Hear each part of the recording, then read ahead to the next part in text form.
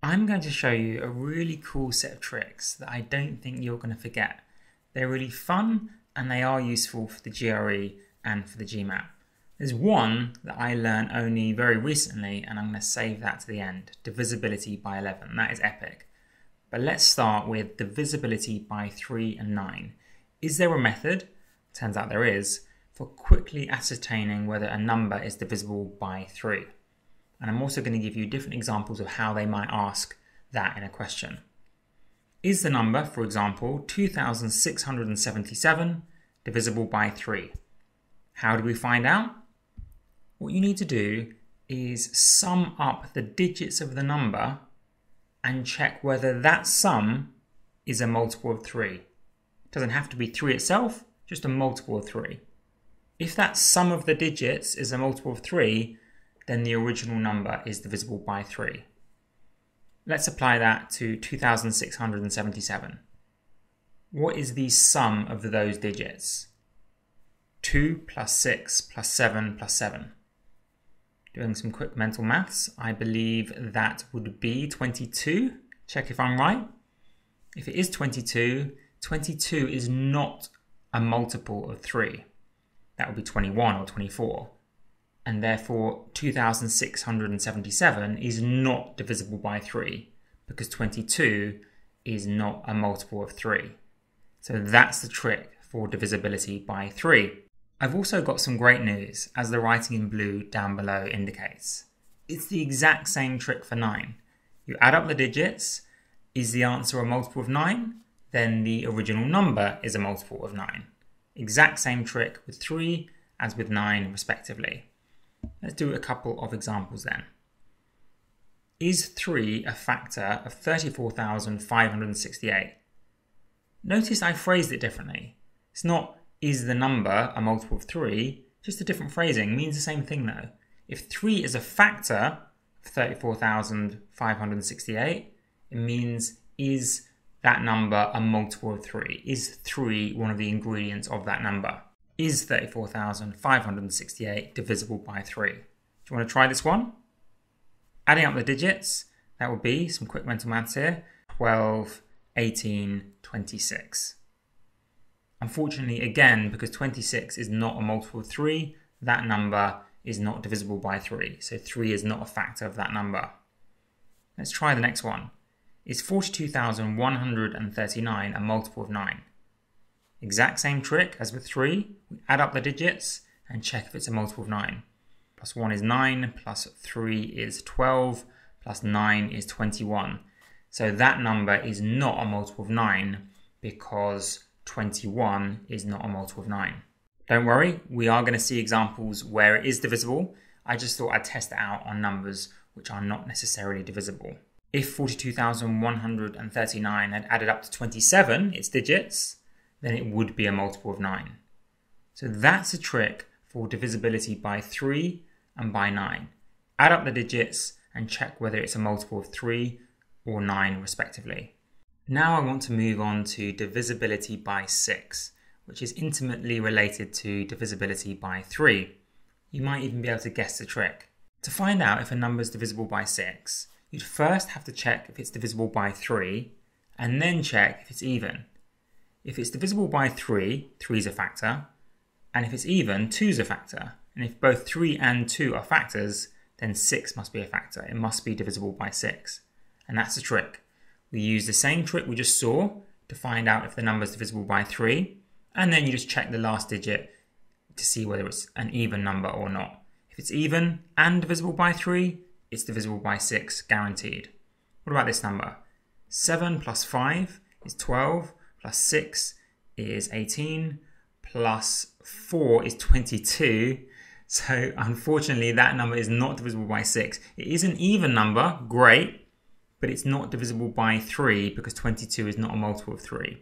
Soon, I guarantee you, we're going to get to an example where it will work, but I just want to show you some examples where it doesn't work. Finding out that a number is not divisible by 6 is also useful in the GRE and the GMAT, of course. I've just told you that rule, so let's get on to some examples. Is 6 a factor of 207,702? If you want, pause the video, try and work this one out. Notice again I've phrased the question slightly differently. asking whether 6 was a factor, but it's the same thing. Is it divisible by 6? Adding up the digits of 207,702, we get, I believe, 18. Now 18 is a multiple of 3. Therefore, we know that big chunky number is divisible by 3. And we also know it's even because its last digit is 2. So therefore, we can quickly say that 6 is a factor of that massive number. Notice we didn't have to long divide by 6, none of those shenanigans. Straight to the answer. This is epic. Let's do another example. Divisibility by 4. This is an interesting one, different from the tricks we've seen before. And what makes it different is you don't have to add up the digits, none of that. No, what you do is you just check the last 2 digits. I bet you're thinking, it can't be that easy. Philip must have gone crazy. No, to check if a number is divisible by 4, all you need to do is check whether the last 2 digits of that number form a number that is a multiple of 4. That kind of sounds complicated, but it really isn't. Just look at the last 2 numbers, the last 2 digits in that huge number, 263,748. What are the last 2 digits? 4 and 8. That forms the number 48. Is 48 a multiple of 4? Yes, 48 is a multiple of 4, and therefore that entire number is divisible by 4. Some of you are thinking, how can we know for sure that the entire number is divisible by 4 just by checking the last 2 digits? Well, if you're curious, you don't really need to know this, but it's because the hundreds digit, because 100 is a multiple of 4, is guaranteed to be divisible by 4. And the thousands digit, because 1000 is a multiple of 4, is guaranteed, etc. So all the other digits, from the hundreds to the thousands, the 10,000s, are guaranteed to be multiples of 4. So really, we only have to check the last 2 digits. And here, in this number, we only have to check the number 48. We're not adding up 4 and 8 like the previous tricks, we're just looking at the number 48. Because 48 is a multiple of 4, then that entire number is divisible by 4, is a multiple of 4. Got to admit, that's pretty epic. I'm saving the most epic for the last one, but let's do a couple of examples first. Is that crazy number divisible by x squared if x is minus 2? Some of you will be looking at that and going, why did Philip suddenly make it so hard? Where did the x come from? A key skill for the GMAT and GRE is to learn not to be intimidated by x's or negative numbers. It might look like a complicated question, but it's actually asking something quite simple, something you've already learned. If x is minus 2, what is x squared? Minus 2 times minus 2 is 4. I hope you didn't say minus 4. Minus 2 squared is 4.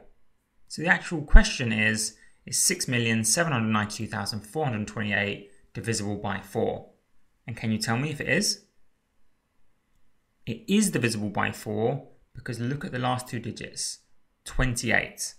28 is a multiple of 4, and therefore the entire number is definitely divisible by 4, a multiple of 4.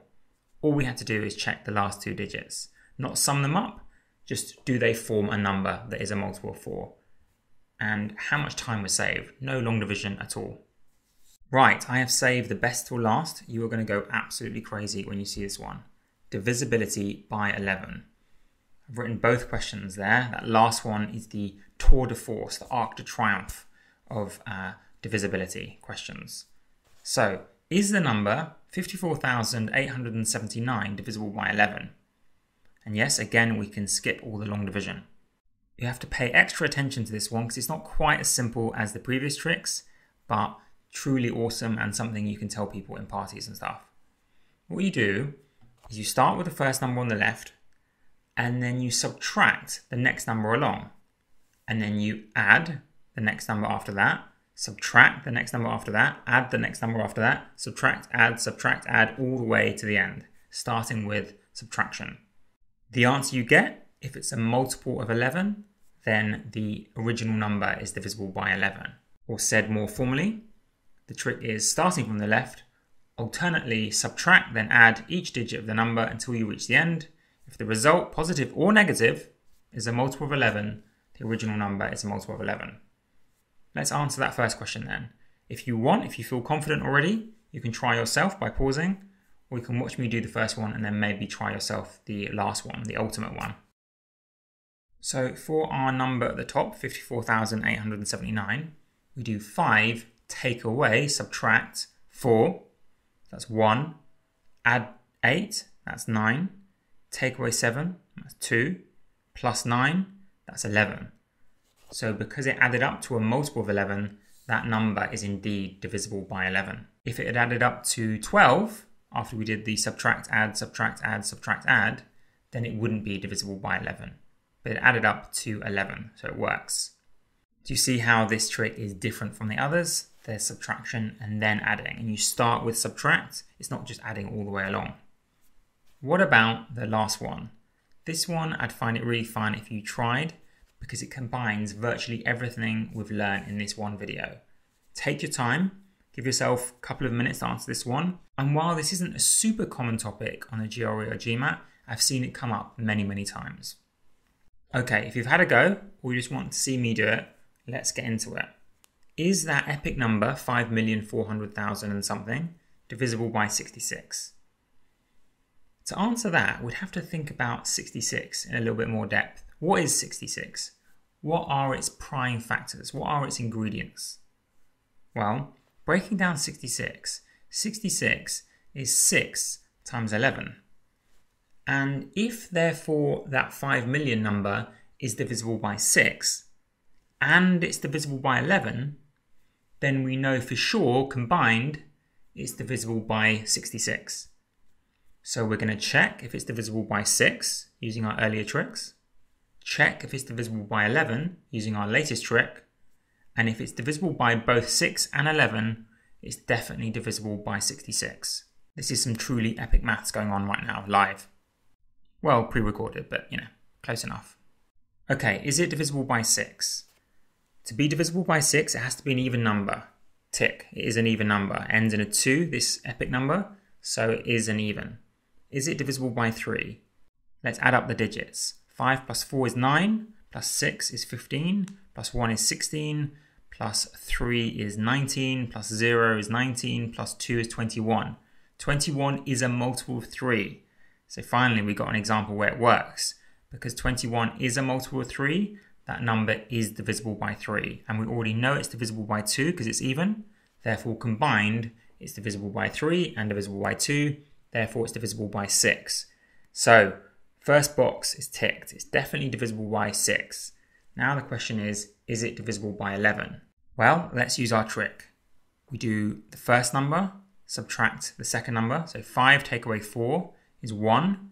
Add the next number, 6, so we get to 7. Take away 1, get to 6, plus 3, 9, take away 0, 9, add 2, 11. And 11 is, of course, a multiple of 11. By the way, it doesn't always have to be 11. It could be 22, 44, minus 33. Any multiple of 11 works. Anyway, we did our trick. It was a multiple of 11, and therefore is divisible by 11. And we already know it's divisible by 6. So combined, yes, that number, 5,461,302, is definitely divisible by 66. And there was not a single moment of long division. If you like this video, please leave a like, leave a comment, subscribe, and see you in the next one.